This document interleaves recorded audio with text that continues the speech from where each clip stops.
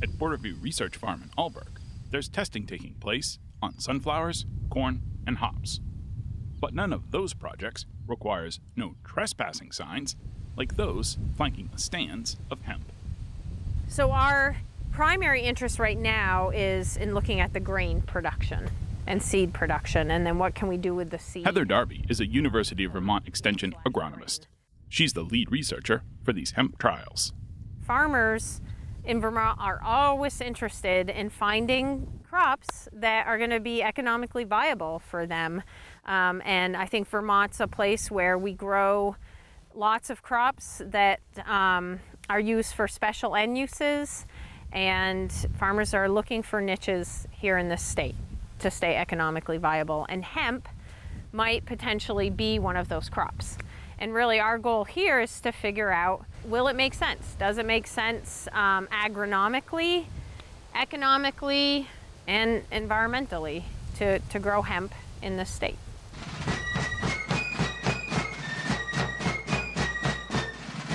Hemp was a staple in colonial America. Both George Washington and Thomas Jefferson extolled its virtues for farmers and for industry. Classified in the cannabis genus, hemp contains less than 0.3% of THC, the psychoactive chemical found in marijuana. Hemp is a crop, cannabis sativa, that has multiple types in the same family. So it's like looking at a bulldog and a poodle and saying, yep, they're both dogs, so they're exactly the same. But a bulldog is very different than a poodle.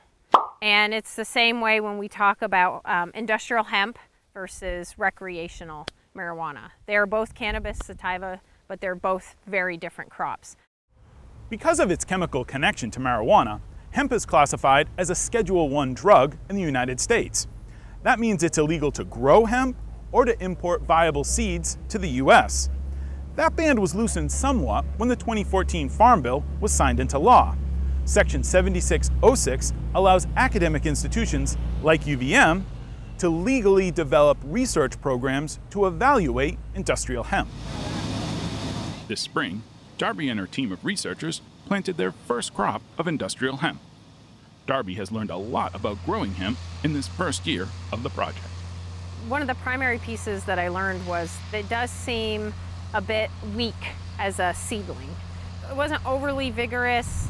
We tried to cultivate it to control weeds, and we lost a lot of hemp that way. So we were really worried about the crop. I didn't think for the life of me that it could outcompete the weeds. And then all of a sudden, you know, it got to be about a foot tall, and then immediately had a growth spurt, like it was a teenager or something. And it just grew, you know, it seemed like 3 or 4 feet in a matter of a week and a half or 2 weeks, and immediately rose above the weeds, wasn't an issue anymore, became a much more vigorous, sort of hardy plant. For Darby, growing hemp has nothing to do with politics or the law. Her goal is to provide Vermont farmers with research-based knowledge to succeed, regardless of the crop. I mean, I just want to find crops to help farmers stay viable. And, you know, and I think this is a unique crop. So there's a lot of businesses out there that exist, a lot of businesses that are trying to get started right now. I think some of the barriers will diminish over time. Even over the 2 years we've been working on this, some of the barriers have lessened, diminished a bit. The USDA likely at some point will start funding the research. You know, hopefully, you know, one of my goals is to have our own seed industry in Vermont so that we don't have to worry about importing seed, which is really probably the most important goal for us to reach before anything else. We know it can grow. You can see it growing here. It looks very well, it's doing very well, but access to seed is probably the most significant barrier. So growing seed locally is actually a pretty immediate need. I am a true believer. This crop has been misunderstood. Nataka White is the co-owner of the Full Sun Company, a Middlebury-based business that sells non-GMO culinary oils made from locally grown sunflower and canola seeds. This is an extra virgin process, so it's cold pressed. There's no preheating of the seeds or any high temperatures. We really just press the seed and filter it. There's no refining that happens. The room behind us is the seed room, and this feeds into the oil room. White's no stranger to hemp. He used to own a company specializing in making clothing and accessories from imported hemp. In 2013, the Vermont legislature, perhaps anticipating the U.S. Farm Bill, went ahead and relaxed restrictions on growing hemp. White was one of the first to register to grow hemp in Vermont under the new law. The registration process is very simple. It's the simplest, most streamlined setup in the country.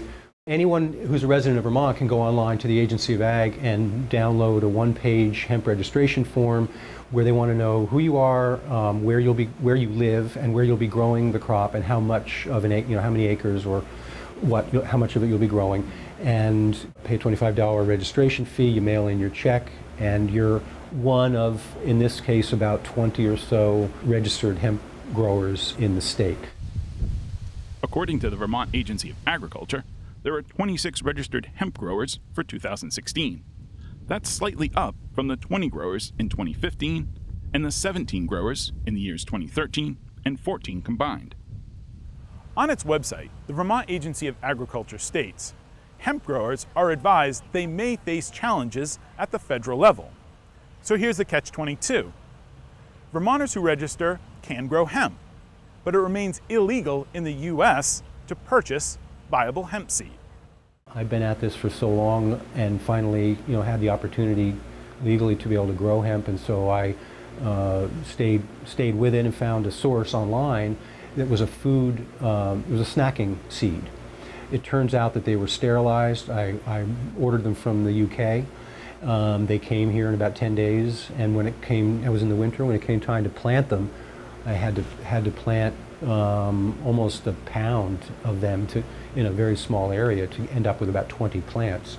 But the sterilized as they were, there was enough germination, barely, to get me started, and those 20 plants ended up being about a pound of seed.